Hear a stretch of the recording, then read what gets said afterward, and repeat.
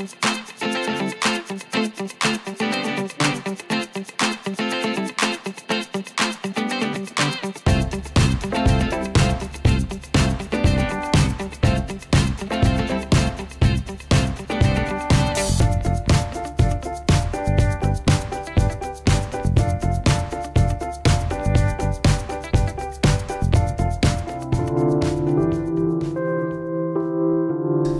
días, Maite. Hola, buenos días. Bueno, cuéntanos un poquito, ¿qué es Incimaex? Bueno, Incimaex es la primera y el único incineradora de mascotas que hay en Extremadura. Damos un servicio en Cáceres, Badajoz, Salamanca, Toledo, provincia de Toledo. Y bueno, somos el único gestor autorizado para poder incinerar lo que son las mascotas, los animales de compañía. ¿Es obligatorio incinerar las mascotas? Sí, es totalmente obligatorio, no se pueden enterrar, está totalmente prohibido. La legislación salió hace 4 años, nosotros ya llevamos 4 años y medio trabajando y bueno, nosotros montamos la incineradora por el motivo, no solamente por la legislación, sino porque bueno, pensamos que el incinerar a nuestra mascota es evitar posibles focos de infección, por sanidad, darles un digno final, ¿no?, a nuestra mascota, ya que son uno más de nuestra familia. Cuéntanos un poquito el proceso desde que llega el animal aquí a Incimaex. Muy bien, normalmente nosotros trabajamos con las clínicas veterinarias y vamos a recogerlos directamente allí. Ellos nos llaman cuando hay que ir a recoger y nosotros vamos con nuestro vehículo autorizado. Se recogen en unas cajas especiales que nosotros les proporcionamos previamente y así pues vienen las mascotas en perfecto estado de conservación para que no haya ninguna fuga de olores ni de líquidos, exactamente. Una vez que ya llegamos aquí a nuestras instalaciones, lo que son las mascotas pasan directamente a una cámara de congelación para seguir manteniendo lo que es la temperatura y después pasarían a lo que es el horno. Hay que hacer una diferenciación con respecto a este flujo del paso de las instalaciones, ya que nosotros tenemos dos incineraciones, dos tipos de incineraciones. La incineración colectiva, que se incinera con las mascotas, se incineran conjuntos con varias mascotas más y damos un certificado de incineración con todos sus datos. Ese sí pasaría a lo que es la cámara, porque se esperan ahí un determinado tiempo.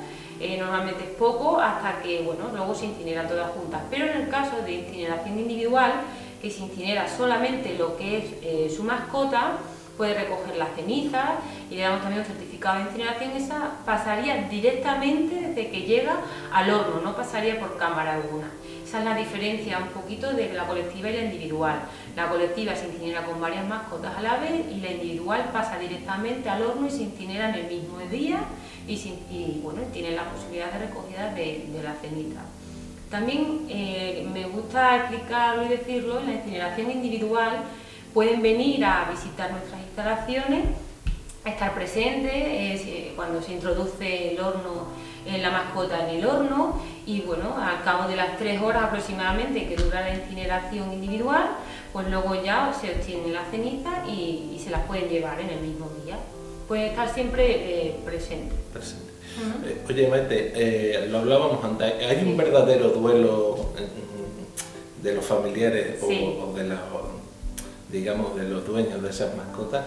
Sí, partiendo de la base de que son uno más de la familia, son un miembro más, bueno, pues aquí vienen las familias a darle su último final, acompañarlo, en todo momento, bueno, pues les atendemos de la mejor manera posible y tenemos 2 salas velatorio, una en la cual bueno, pues pueden estar y está acondicionada con baños, café, agua, lo que necesiten, y luego tienen otra más íntima, a través de un cristal ellos pueden ver en todo momento cómo se introduce la mascota y bueno, y luego las cenizas cómo se extraen.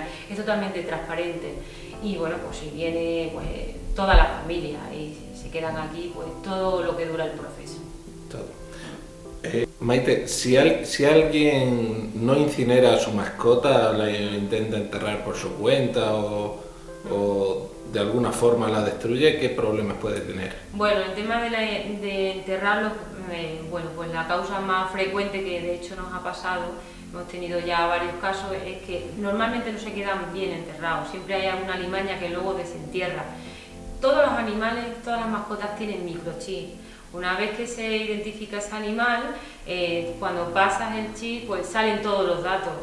Consecuencia, sanción para el propietario, bueno, y todo lo que viene después. Todo y al final vale. Siempre lo tienen que incinerar porque es la única vía Legal. para eliminar lo que es el cadáver. Cada vez se incinera más, hay gente que ya se está concienciando de que hay que incinerar a los animales. Sí, correcto. La verdad es que al principio, bueno, pues todo cuesta y también el tema de concienciación, como tú comentabas, bueno, pues no estaba muy visto, pero en el transcurso de estos 4 años y medio que llevamos abierto, el aumento de la demanda ha crecido bastante más. Y luego también lo mejor de todo es que la familia, el cliente se queda muy satisfecho. Si alguien quiere o tiene la necesidad de usar estos servicios, ¿dónde debe acudir? Muy bien, bueno, pues o directamente a las clínicas veterinarias. En ellas nosotros trabajamos con los veterinarios, tienen información sin ningún tipo de problema, o bien llamándonos a nosotros directamente al teléfono. Estamos 24 horas, todos los días del año estamos abiertos, los 365 días del año, da igual festivo, en fin, la disponibilidad, el horario es flexible, no nos acatamos, porque bueno, esto es como las personas, puede suceder en cualquier momento, ¿no? Entonces, bueno, si por lo que sea un fin de semana o viaje y quieren, a lo mejor fallece la mascota y en ese momento es una incineración individual y no pueden estar y quieren estar presentes, para eso teníamos la cámara, que nosotros los quedamos congelados y se quedan en perfecto estado de mantenimiento hasta que las personas pueden venir. Es otro caso que nos ha pasado. O sea que intentamos dar, bueno, pues todas las facilidades posibles. Muy bien, pues muy amable, Maite. Muchas gracias. Muchísimas gracias por atendernos. A vosotros. Gracias. Hasta luego.